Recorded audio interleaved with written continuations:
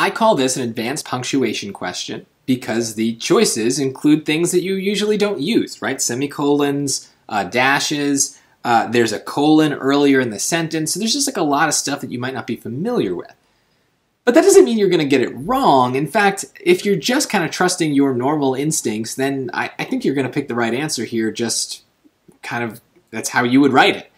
And so advanced punctuation questions aren't necessarily advanced, it's just that you see a lot of things that you don't normally see, and it makes you kind of second guess your instincts. But we still want to think in terms of rules if possible, and understanding how these punctuation marks work will help us for future questions where it's not so simple. So first and foremost, let's talk about the colon at the beginning here. What does a colon do? Well, in order to use a colon, we need to have a complete sentence before the colon, and then after we can have all sorts of things. We could have another sentence, we could have a list, that's what most people associate with colons, or we could even have one word. We've got a lot of flexibility. The point is usually the thing that comes after is a way of answering or explaining some sort of like hidden question in the first part. So in this case, fieldwork in a city has to be done intermittently. Yes, that is a sentence. Not that we're really changing this colon, but I think it's good to know. Then the next part.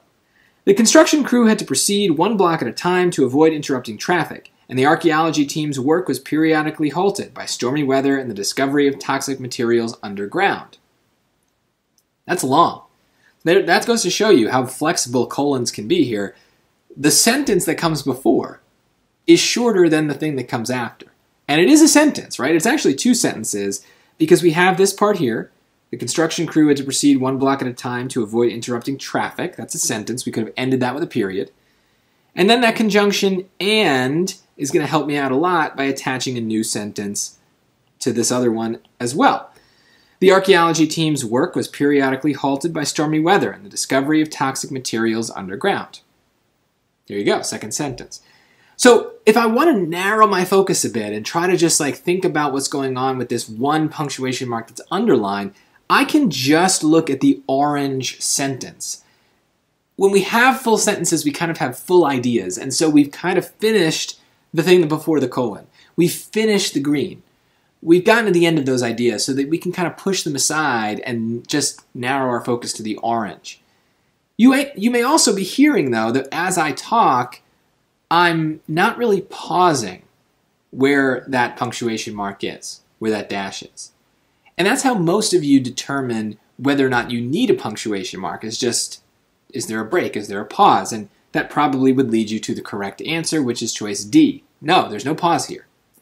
But why is there really a pause? Well, that's because a punctuation mark normally is meant to show us sentence structure. And a semicolon in particular, a semicolon only works if we have a complete sentence before and after the semicolon. And as we can see here, there's not really a complete sentence after. The archaeology team's work was periodically halted. That's a sentence. I could end that with a period. By stormy weather and the discovery of toxic materials underground. That is not a sentence. That's just like a clause. And so that doesn't work. And for the same reason, a dash isn't going to work either. A dash is this big break, and we're not breaking here. We're continuing the thought. The clause that we want to attach is just about the thing that came before it. It's not like some separate interruption idea. It's a continuation of explaining why it was halted and what that meant. So we want to keep those ideas together, not separate them with a big punctuation mark like a semicolon or a dash.